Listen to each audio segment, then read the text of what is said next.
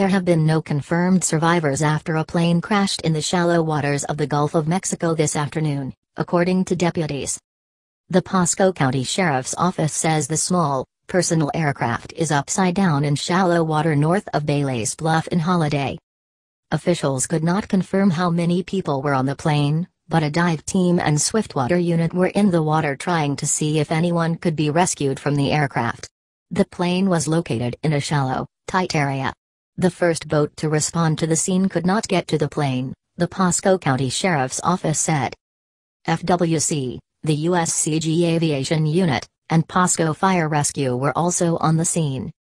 The call came in around 12:06 p.m. The cause of the crash was still under investigation.